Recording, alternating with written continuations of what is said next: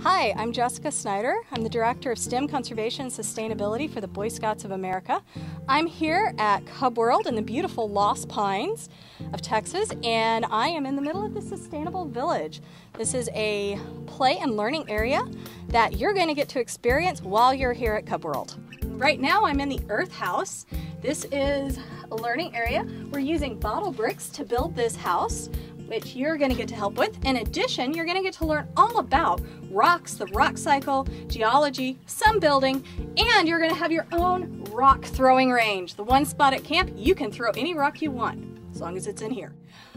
I'm next to the water house here, and this house is made out of old pallets. It's going to feature a rain collection roof, a living roof or living garden on top, and various water experiments inside. Additionally, everybody's going to get to be part of the Build Your Own Chair competition using only reused materials or things you find out here at camp.